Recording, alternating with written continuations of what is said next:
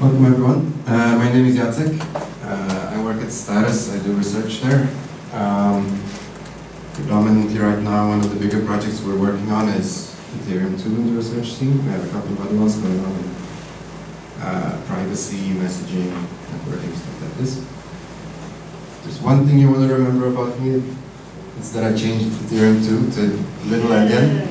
There are very many happy people there. I will actually go into the reasons a little bit why later on. I mentioned earlier, if you want to follow along, the code we'll be looking at is online, the notes are online, or really the slides, so please don't edit them. There's a couple of people I wanted to mention, like where this project is coming from. We were sort of sitting around and thinking whether we should start this new fun project in Nim. And you know, as every programmer knows, that the very first thing that you should do when you're starting a project is sitting down and optimizing the shit out of it. Those of you that have a manager, you call this a feasibility study. But anyway, this is what we did over a weekend basically, and that's sort of the basics of what we'll be talking about today. Yuri, a good friend of mine on the NIM team, sort of started this idea that we could do contracts in this brand new language called NIM that we were sort of experimenting with at Status. It's a nice little language. It has very good template meta-programming tricks, so we can offer up a very nice environment for a programmer, and then at compile time translate a lot of things to very efficient constructs for the computer to execute. Right? The other person I wanted to mention is Paul D on the WASM team. So we posted this thing on Twitter, and then we started communicating and back and forth, and we started sparring with it, going, hey, I can cut off a byte here, and oh wow, I can cut off a byte there. So sort of together we came to where we will be going today with this thing. Finally, we have Jacques, which took up the project. And it's actually a nice little interesting project. It's like a smart contract environment. We're experimenting with it to see what it would look like to program smart contracts. We're calling it NimPlay for now. Something you should totally check out online. Or there's a presentation going on at or a workshop with the Embark's team also from Status. They're sort of presenting a little bit about how you can deploy your contracts on UI and stuff like this. So that's the cool stuff. Alright, so where are we? We're talking about WASM here. WASM was developed as an alternative for Ethereum 1 execution and maybe Ethereum 2 execution, and that goes a little bit back and forth whether that will be used or not. For the purpose of this presentation, we'll be using a pretty old version of WASM, the one that's targeting Ethereum 1. And it kind of defines how the VM should work, what contracts should be able to do, how to access the Ethereum 1 state, a couple of system contracts, metering, and it was sort of thought of as a gateway to Ethereum 1, right? So a lot of the stuff you'll see here, if you're familiar with Ethereum 1, you'll probably recognize the names of the functions, how it sort of looks at Ethereum state and so on. It's not really directly applicable to Ethereum 2. In Ethereum 2, we're sort of right now at the stage of exploring stateless models, and then maybe something like this will be available under Ethereum 2 in the form of an execution environment. Or maybe not, like that, still being decided. But it doesn't really matter. WASM, one of the reasons why WASM is interesting is because it's this generic VM that's being explored for a lot of different blockchains. So whichever blockchain you happen to be using that is targeting WASM, the stuff that you're optimizing will be more or less the same, right? I mean, why would you even go here?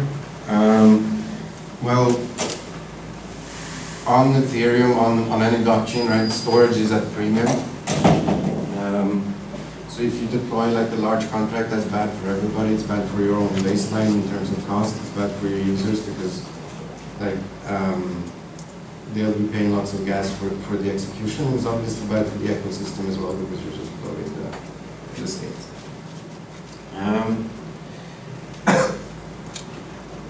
How does WASM work? Well, how does WASM work? First of all, you have an environment in which your code is executing, like a little sandbox. Then you have your contract code on the one side, that's like the stuff that you write. And then the environment provides functionality from the outside world, right? Whatever that might be. If you're running this stuff, if you're running WASM in the browser, for example, that's going to be access to the JavaScript world and whatever the JavaScript code instantiating your WASM code has given you to play with. That might be the DOM, that might be like, I don't know, a UI canvas, stuff like this. If you're doing slightly more modern stuff, there's this standard interface called WASI, which gives you access to files. It's basically the interface is a little bit like what you would expect from your kernel library or your C library, right? That's the interface around there. So WASM in particular defines these functions, which are basically call data copy, for example, comes straight from the EVM, right? Storage is the sstore, sload, and so on. So it has like a function for everything in EVM that is not present in WASM natives, so to speak. And you get access to this from inside your little sandbox. So little conduits to the outside. The contract we'll be optimizing today is like this really small and simple WRC20. It was a challenge that the WASM team posted a year ago. It's kind of like a little token contract, like a little transfer contract. You can see that you have a balance function and you have a transfer function, right? And this is basically an example of this NimPlay contract environment that we're talking about. Like this is the pre-alpha, pre version. We're sort of experimenting with the syntax now. But if you've looked at Viper, it's a little bit similar. So you have like functions then. You get an address or return a like v-balance. You can access tables. You can do comparisons and checks. And at face value, this is kind of like a simple contract. There's not much there. But when we give it to the compiler, we'll go through this pipeline at multiple stages, right? So we start with your code. And in this case, this is the WRC20, right? And the first thing that happens is that it goes to the NIM compiler, and the NIM compiler expands it into like a de-sugared version, you could say. I was talking about macros earlier. Basically, at compile time, there's a bunch of code executed that expands it into slightly more primitive constructs in the NIM language, right? And you access this library that we were talking about, the call data copy and so on. Then it goes into the compiler AST, like that's just a standard compile pipeline, right? The language will do a little bit of processing, try to find like cases for optimization, it will pass it to LLVM. And LLVM in turn has its own intermediate representation, it will do optimizations, and then it will compile it to WASM. Now WASM is this instruction set that is executed by the WASM environment later on, and there will be one more translation into the native instruction set of your of the computer that you're running it on, right? And that might be a phone, that might be your browser, like on your laptop or whatever. And at every single stage when you're optimizing something, there's like opportunity to save either time or space or whatever it is you're optimizing for.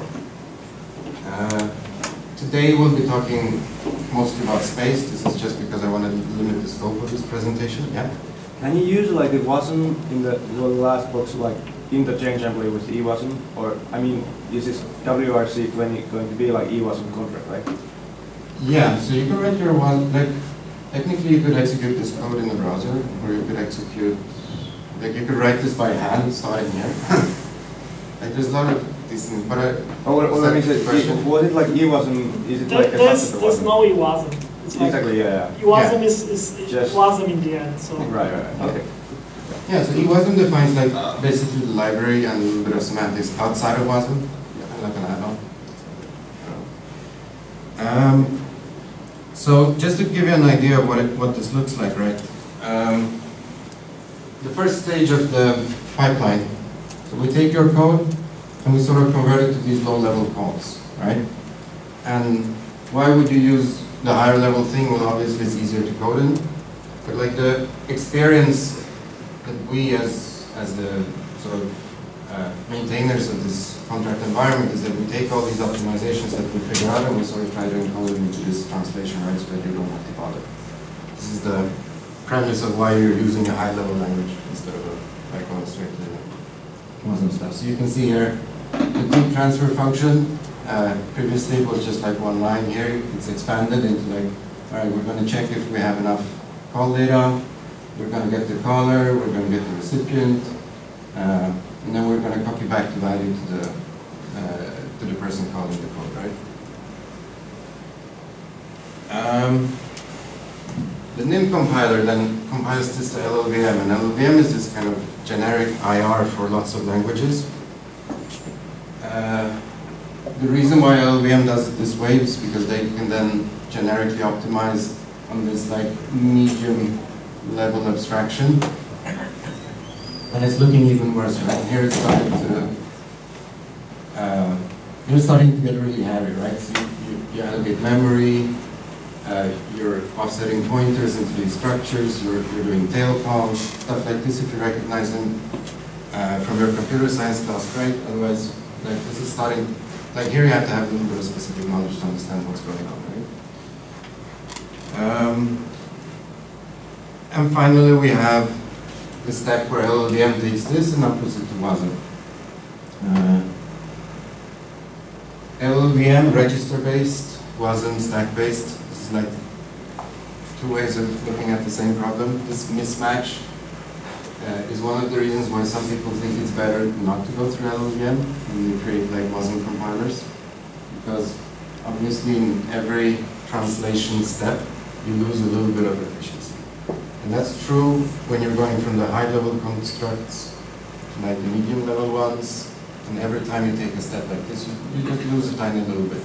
But we'll be exploiting some of these things that we know are losses, and we'll try to take them away. All right, by being smart about what we're doing. Our starting point is roughly at 4.5 kilobytes. If you take like that smart contract code, you'll end up at 4 kilobytes, and there's this tool called Twitty, which gives you like where the size is spent.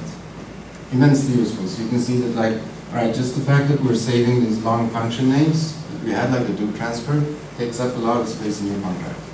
So the first thing you want to do is like make sure that you're calling your tools correctly. Like you want to have tools that like strip away all this stuff and try to do some basic optimization. So just by using the compiler and like calling it with the optimization on, we can bring it down to roughly a third. But obviously, like when you're looking at the code, you can't really tell what's going on anymore. Like, but the compiler doesn't, or really the execution environment doesn't really care for your long, nice function names. It just needs to know where the code is. The second thing is that, like, when we started coding this, like, we were thinking, like, all right, let's do 128-bit integers. And this is like, this is an instance of really not understanding your problem, because the challenge was for 64-bit integers, and like we wrote this with 128-bit integers because that's what we often use in Ethereum for storing way values. WASM in particular has issues with this. There's no add with carry operation, for example. So when you want to add two 128-bit numbers together, you have to do it piece by piece, and then you have to do a little branch to see if you overflowed, and then you need to add that to your number. And it becomes like a fairly big chunk of like raw code. So we thought, all right, fine, let's skip the 128-bit stuff. Let's move to 64-bit values throughout. There we go, 100 bytes of savings roughly, right? I thought it would be more. I really thought it would be more because like these add with carries and so on, they usually tend to take up a lot of space if you do them with libs. But it turns out that we met the optimizer. And what does the optimizer do? Well, the optimizer looks at your code and tries to make it better in various ways, right? And one of the functions that we have was this big endian thing, which if you implement it in a bit from, like by following the bits, if you don't have access to an instruction that does this for you, this is what you need to do with the basic operations, right? You need to do lots of ands and shifts and stuff. But LLVM is so smart that it recognizes this pattern and turns it into a bswap intrinsic.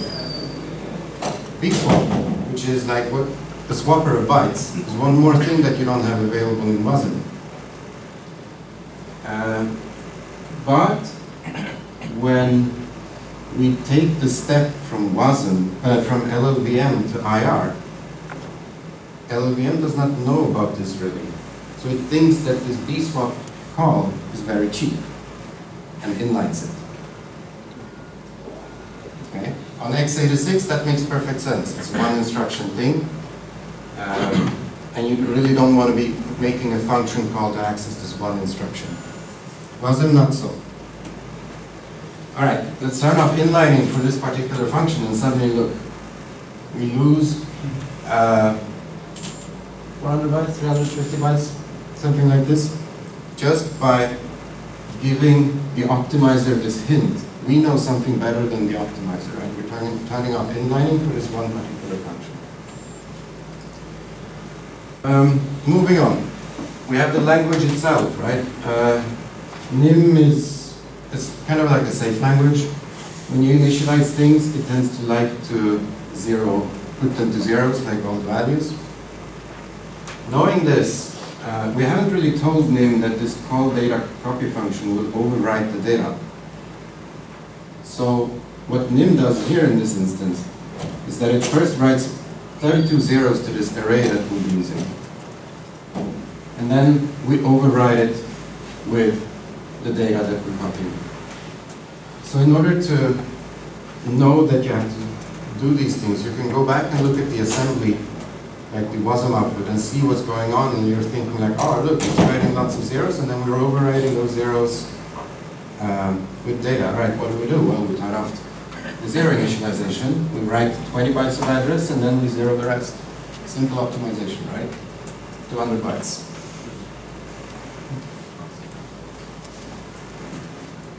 You have to know your library.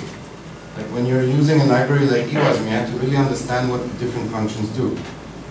In this case, naively, we thought we'd be safe. We'd write some extra safe code there. We checked the call data, say, do we really have 24 bytes or not of call data? Like, did they really pass in enough data for us to run this function as they wanted us to? All right, let's check and revert. It turns out that the call data copy, if you just call it and give it like, all right, I want the last 24 bytes. If there's not 24 bytes available, it will revert. It will do this work for you. Which means basically that we can just remove this and the program will function exactly the same. The optimizer. Well, the optimizer works by looking at your code and trying to figure out the best way to schedule it, but it doesn't really understand all of your functions.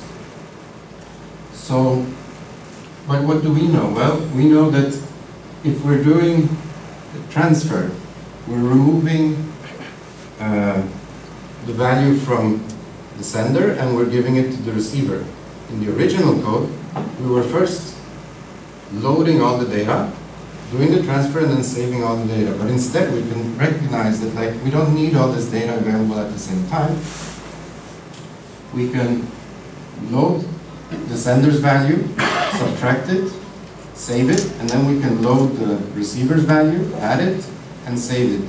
And this means that we don't have to use memory for both these operations. So, what's left here? Well, oh no, I skipped one. Yeah, that's it. What's left here? When we've done all these optimizations, like we have your contract code, and then we have this big engine optimization, and then we have a bit of craft that we can't really get rid of. This is the way that we tell our contract about the environment. Right? It takes up a fair bit of space. So if you listen to Paul's presentation, you would know that we can also compress your contract using like zlib or something, and you can save a little bit more. But the quick summary here is that like know every step of your pipeline, right? You can use the knowledge across the board. Yeah. All right. All right. There we go.